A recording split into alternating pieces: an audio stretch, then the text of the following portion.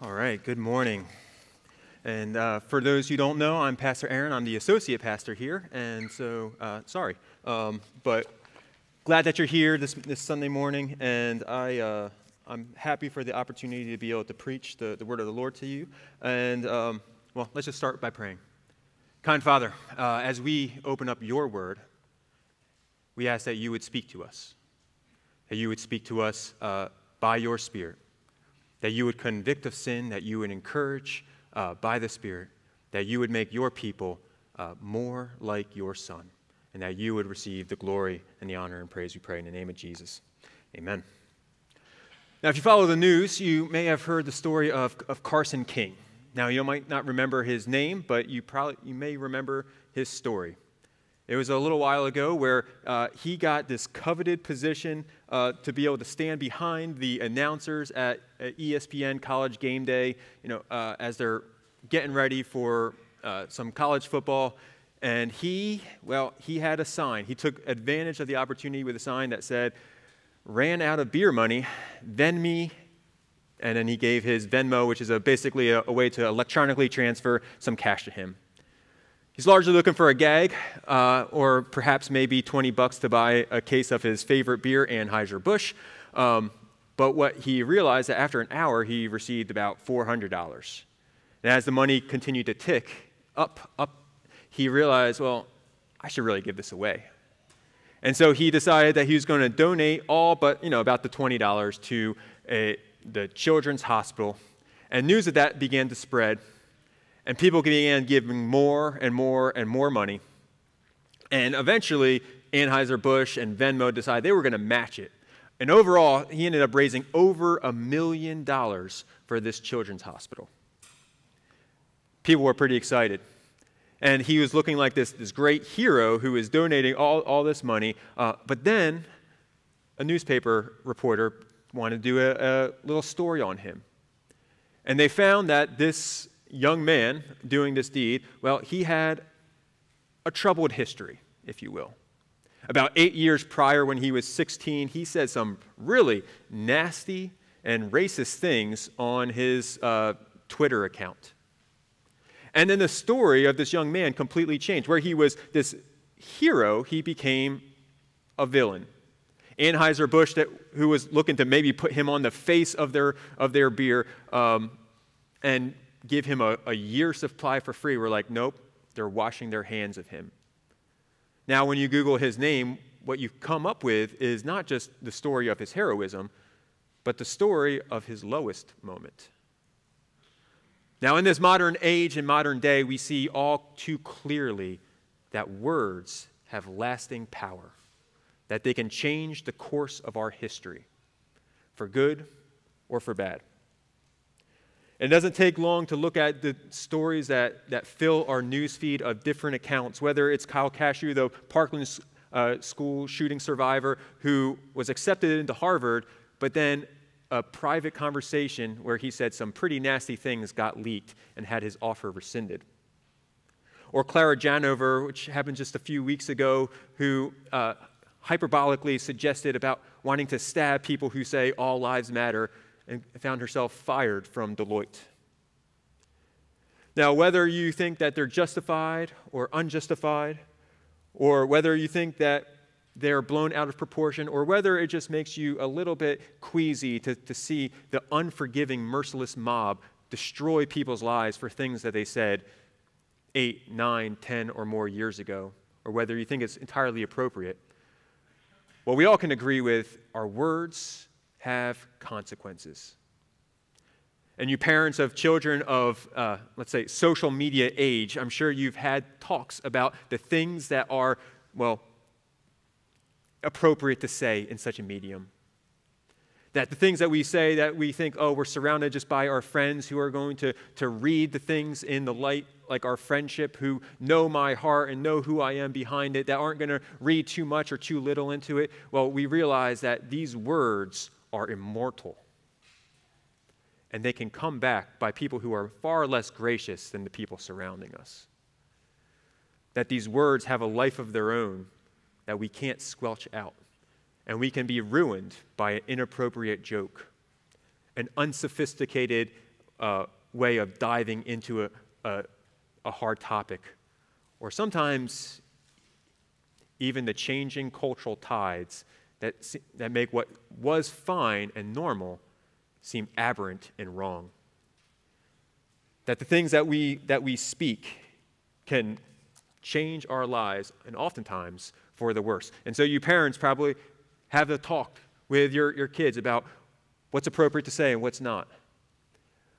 But despite all this, despite us having this immortal, lasting language that's out there in the ether, and despite us seeing regularly the consequences of ill-thought-out speech, perhaps we still undervalue the role of speech in our lives. Now, if you would, turn in your Bibles to James chapter 3. If you have one of the pew Bibles, or you didn't bring your own Bible, and you grab one from any of the doors, it's going to be on page 976.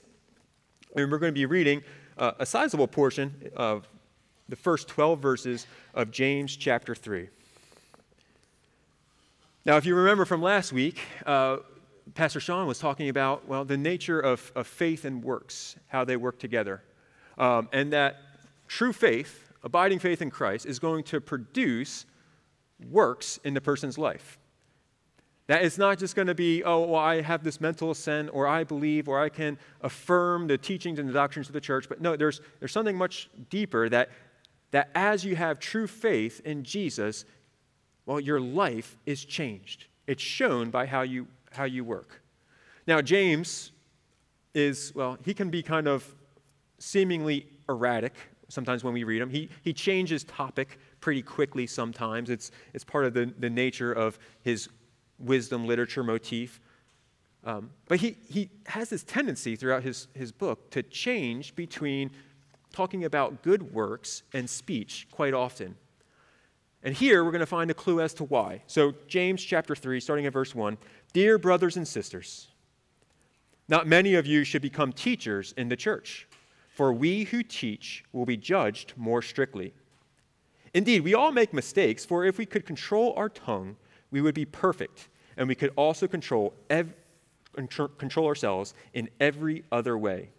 We can make a large horse go wherever we want by means of a small bit in its mouth. And a small rudder makes a huge ship turn wherever the pilot chooses to go, even though the winds are strong. In the same way, the tongue is a small thing that makes grand speeches. But a tiny spark can set a great forest on fire. And the tongue is a flame of fire. It is a whole world of wickedness, corrupting your entire body. It can set the whole life on fire, for it is set on fire by hell itself. People can tame all kinds of animals, birds, reptiles, and fish, but no one can tame the tongue. It is restless and evil, full of deadly poison. Sometimes it praises our Lord and Father, and sometimes it curses those who have been made in the image of God. And so blessing and cursing come pouring out of the same mouth. Surely, my brothers and sisters, this is not right. Does a spring of water bubble out with both fresh water and bitter water? Does a fig tree produce olives or a grapevine produce figs? No, and you can't draw fresh water from a salty spring. So as we dive into James, he has quite a few things to say about the tongue, and which he's using as shorthand for basically our speech, largely to others in open, but sometimes perhaps even in private as we speak to ourselves words. And he has a really high view of the tongue, right? And he's calling Christians to, guard the tongue, to tame the tongue, if you will, because it's unique in its directing power, first off. He shows what the tongue at its best can do, and it can change the course of one's life, right? So, to control the tongue, he says, is to be perfect. And it seems so foreign, because there's so many other sins that seem so much greater and worse or more severe than simply the things that come out of my mouth. Yet for James, he says, if you control the tongue, well, then you're going to be perfect. It's like, one commentator, James Mottier, he talks about it like a switchboard for a sound system. Right? So Patrick's up there, and he has a switch for every single mic. He can turn somebody up, somebody down. He can turn the guitar up or the guitar down or the piano or my voice up and down. He can do all those things, but he also has a master switch that he clicks it or pulls it down, and it happens to all the mics. They all come down or turn on. Right? And James is saying the tongue is the master switch. You control it, you bring it down, and you can become a perfect person.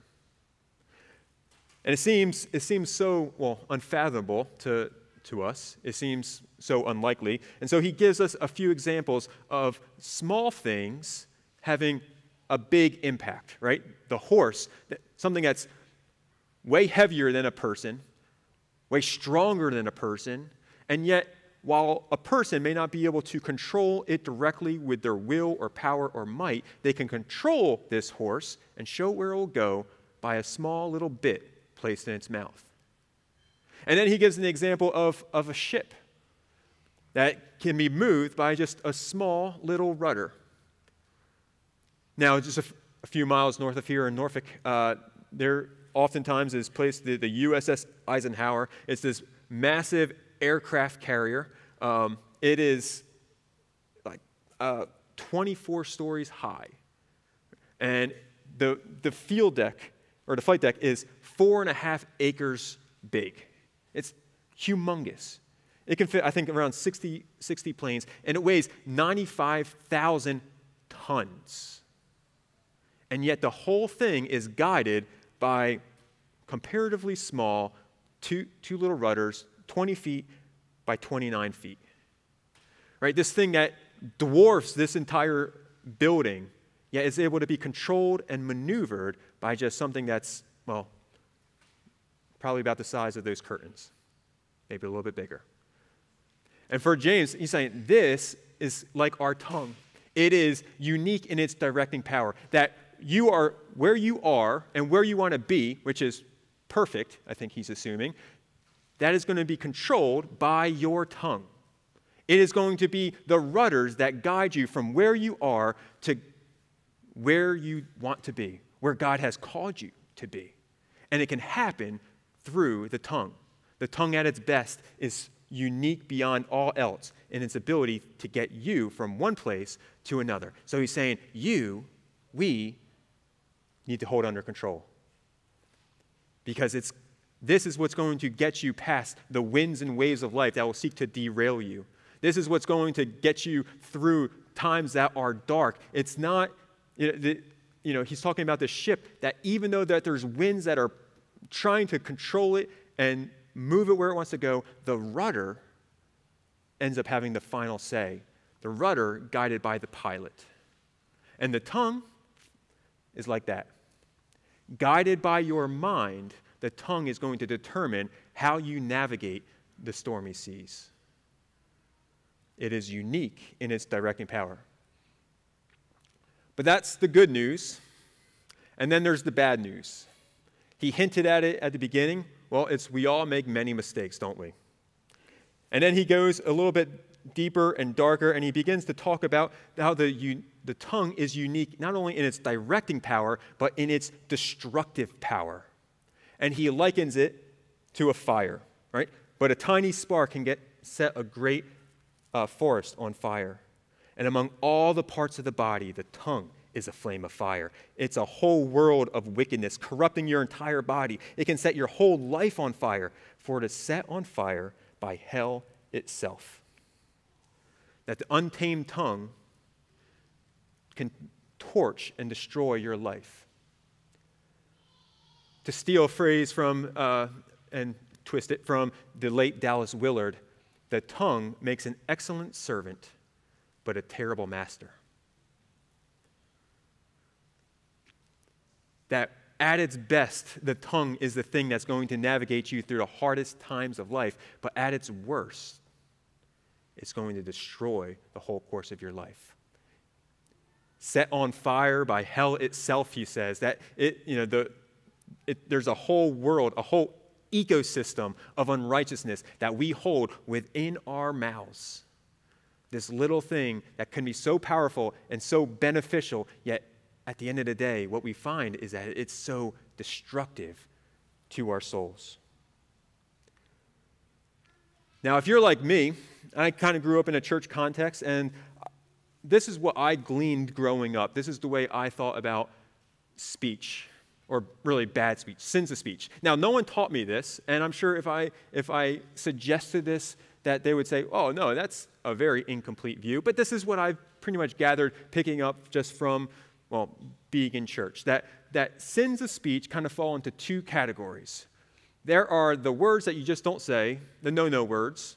They're generally around 4 letters, give or take 1. And those are, you just don't say them, right? If you're a good Christian, avoid those, and everything's going fine. And then there's activities, right? So, the things that we do, like, gossip or lie or slander somebody. Avoid those activities, avoid the no-no words, and, that's pretty much it. Now, I read an article a while back, and it's been one of those ones that stuck with me for a long time by an author named Remy Wilkins. He's a teacher down south and a novelist for, I think, middle schoolers or something like that. But it was this really, he had a really interesting way of looking at words. And rather than just it being about, the no-no words or the activities, he's really looking at them in their function. And so we're going to talk about a little bit about, 4 ways where we can err in our speech. And he's going to use these in ways that are probably more technical than the ways that we use them in everyday language. Now, these 4 ways, we may use them interchangeably in the day-to-day discourse, but he's drawing them out to distinguish them about 4 different ways, 4 different functions of how, we can miss the mark. And if you can't read them, I am sorry, but, there's nothing I can do about that. So, the first way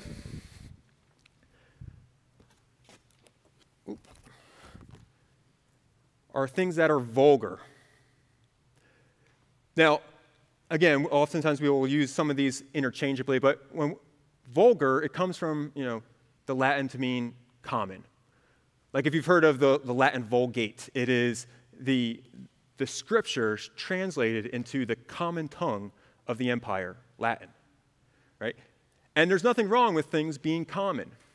There's nothing wrong with things being normal, right? The problem is what we would call vulgar is when things that are common are exalted to be something that's uncommon, to be something that's holy.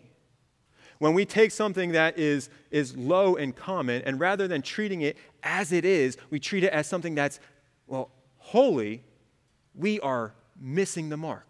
We are using vulgar speech.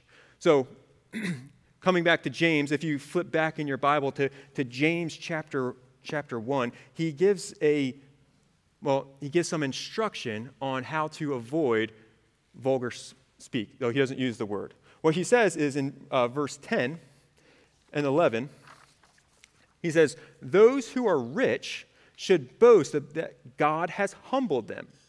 They will fade away like a little flower in the field. The hot sun rises and the grass withers, and the little flower droops and falls. Its beauty fades away. In the same way, the rich will fade away with all their achievements." Right? So what is he saying? He's saying for people to boast in things like our achievements, our wealth, our status, perhaps we can add our beauty, our popularity, our successes. We boast in these things. It is vulgar speak because it is elevating these things that are common, that are transient and ephemeral, and exalting them up as if they had some real lasting significance. So rather than boasting in your riches and your wealth, you boast in your humiliation. You boast in the fact that these mean nothing before a holy God. To avoid vulgar speak is to not elevate these things about us that are inconsequential as if they were somehow super significant but to see them for what they are, things that are gone in a moment, like the flowers of the field. And so we engage in vulgar speak when we take things that are common and exalt them. Our political candidates and causes, our health, whether for good or for bad. Sometimes even the exaltation of science, making it more than just a tool, but making it the means of the good life. These things are vulgar. Next, so vulgar is taking something that's low, something that's common, and exalting it up as it's holy. The other way is the opposite. It is profane. And what do you profane? You profane things that are holy. Things that are high and exalted, that God has set apart for himself, and you bring them down to as if they were common, as if they were normal, that you don't distinguish them from the rest of everyday life. So before the verse that we read in James chapter 1, in verse 9, this is what he writes. He warns against profane speech. He says, believers that are poor have something to boast about, for God has honored them. Right? That to avoid profane speech is to see things in this, as God sees them. That you who are poor, you who are the underclass, you who, are going through trials and tribulations, rather than whining and complaining about your lot in life, that you are rejoicing and boasting about what God has done. That God has deemed you, the poor, the humble, the lowly, as worthy to be his heir alongside Jesus. That he has given you this promise that you are going to participate in the judging of angels, of ruling the world, that the meek will inherit the earth.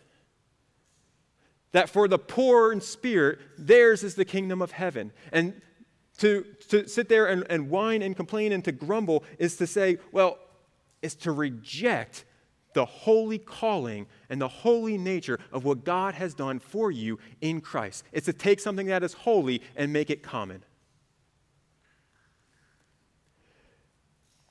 So I once participated, in a communion service, to illustrate this, of, this what I would call a holy event. It's the church coming and I would say spiritually being united to Christ and one another through remembering and participating in his life and death. And rather than treating it as it was in its holiness, it was treated as a game and as a joke. That every line leading up to the participation in Christ, the breaking of the body, the drinking of the blood, that it was zingers and jokes and taking this holy thing and making it as if it were a common thing. Right? That is more profane than any four-letter word that we can think of. And so James, he calls us as people to speak rightly, to avoid both vulgarity and profanity, and basically in how we view, the holy. To view, those made in the image of God as deemed as having some respect owed to them. Right? How it couldn't be that the same mouth that praises God will curse those made in his image. It can't be.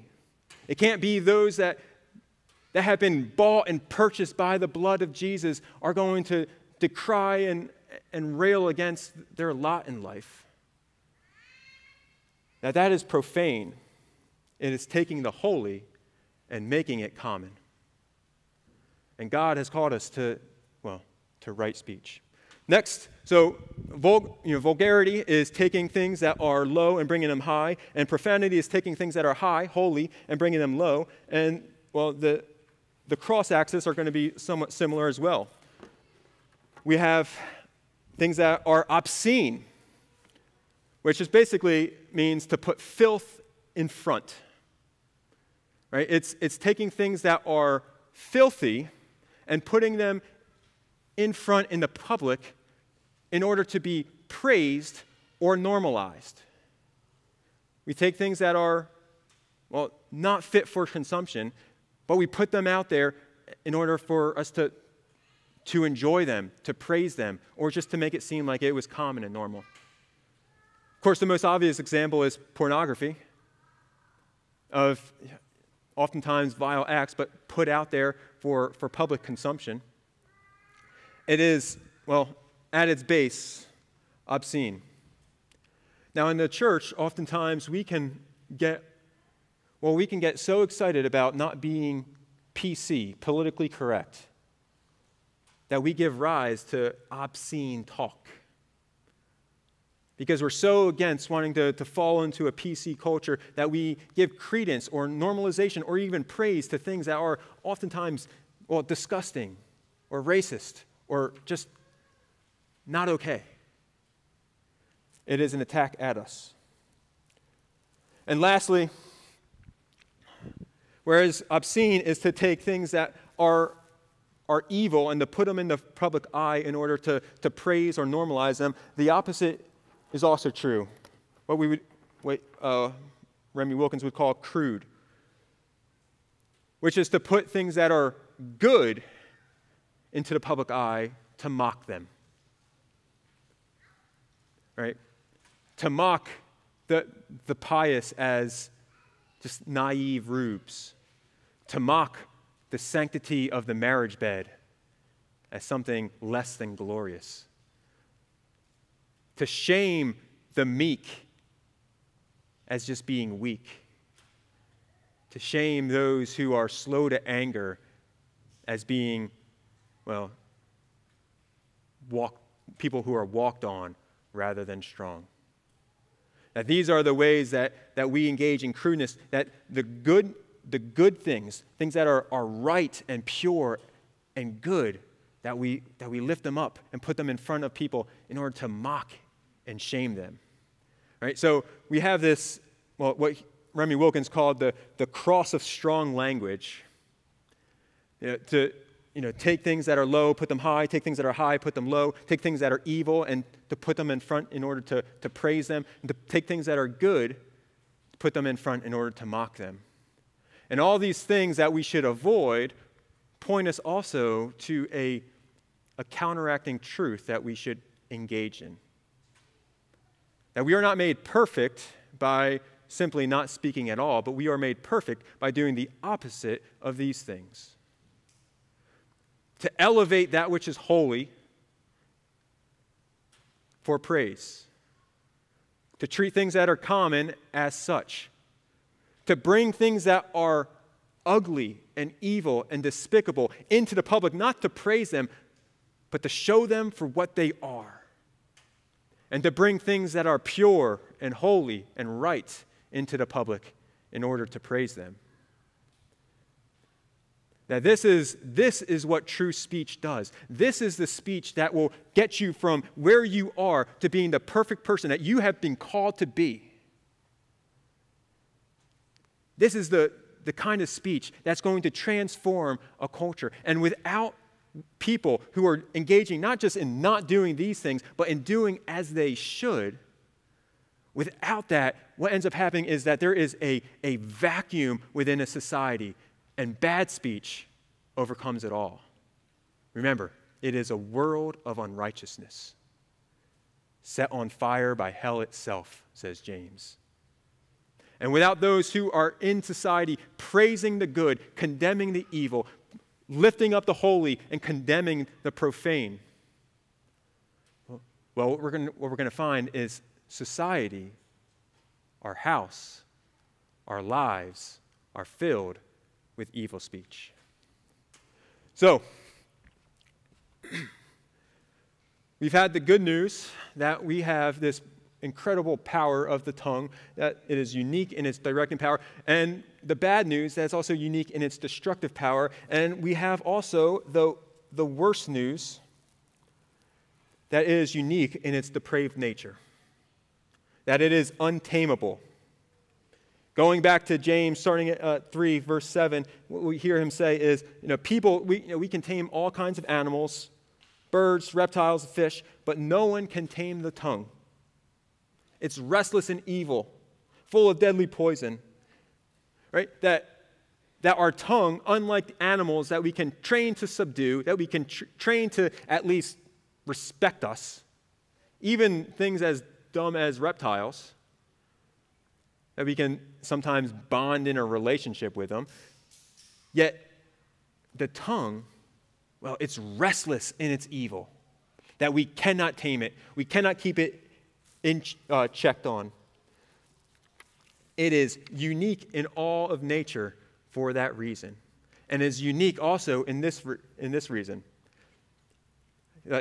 James goes on to make this contrast between what's true in nature and what's true of our tongue. Normally, things are going to completely reflect the source from which they come. It's, a good tree produces good fruit, a bad tree produces bad fruit, and as James is talking, a fig tree produces fig fruit and not grapes. Fresh water doesn't come out of, a salty spring, right?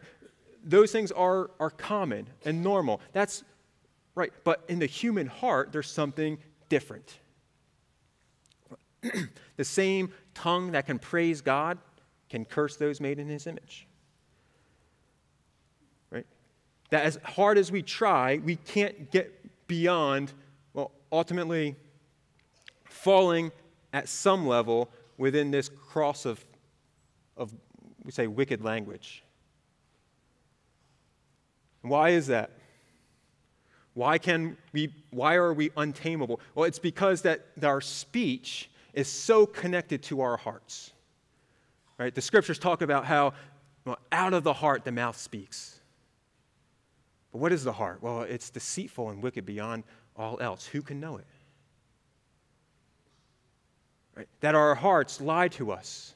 Our hearts take pleasure in things that are evil and call them good. Our hearts take, disgust in things that are pure and good and call them wicked.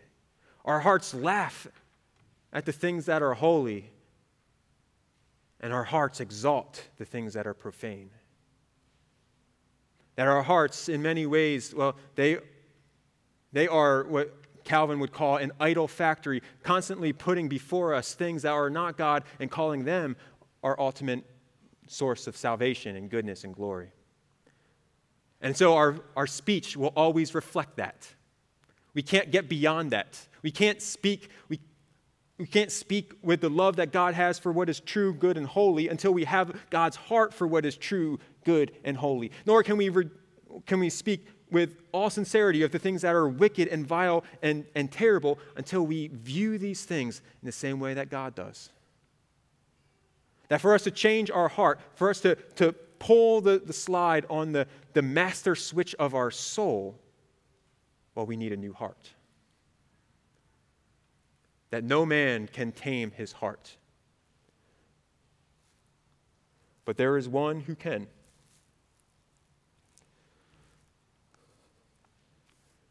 There is one of whom it was written that all he did and all he said was what he saw his Father doing.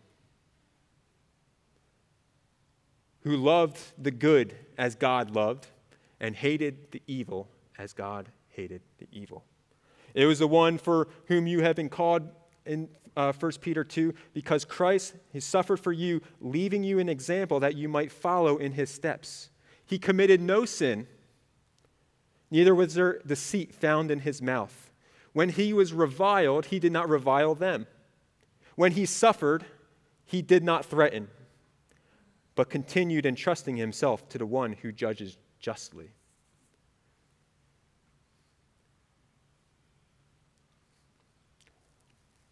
That in seeing the vision, seeing the image of Christ, the one whose life and language was perfect, seeing him lifted up on the cross on our behalf, seeing his image, it makes us call the same utterance of Isaiah, Woe to me, for I am a man of unclean lips, who dwells among a people of unclean lips.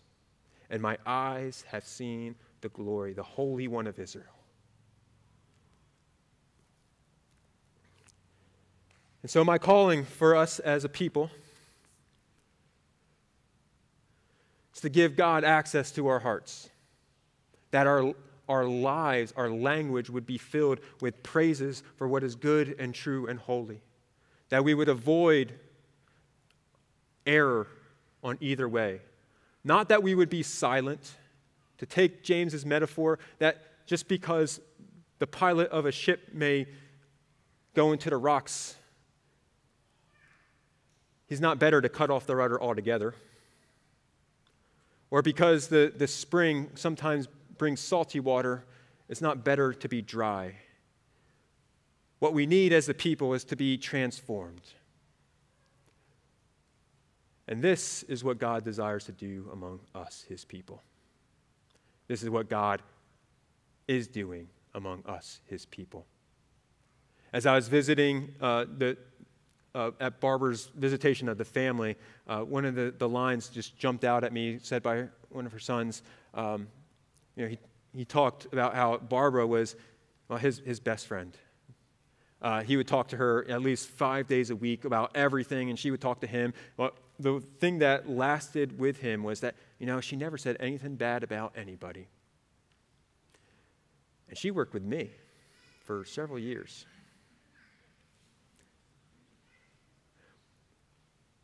But as God's people, as we give access to God's Spirit and his power, that we will be able to realize and actualize the tongue at its best.